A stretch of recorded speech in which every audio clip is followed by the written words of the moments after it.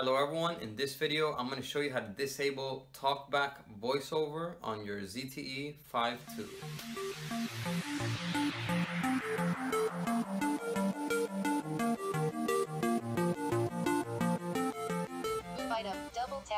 Alright, so here we go. Let's remove TalkBack on the ZTE ZFive 2. Alright, so first thing you're going to want to do is we're going to navigate around with two fingers. So you're going to, with two fingers, scroll down from the top. Notification shade. You're going to see the settings bar up here. We're going to tap it and then double tap it. Settings. It's going to bring us to the settings. So here we're going to navigate with two fingers. We're going to scroll down to accessibility. We're going to tap it once, select it, and then double tap it. Double tap to activate accessibility. Okay, here we're going to select TalkBack on.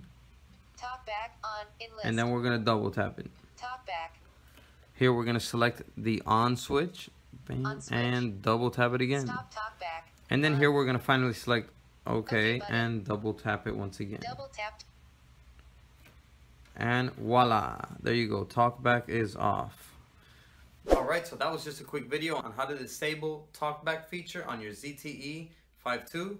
Hope this video was helpful. If it was, please give it a like and subscribe for more videos like this. Till next time, guys. Peace.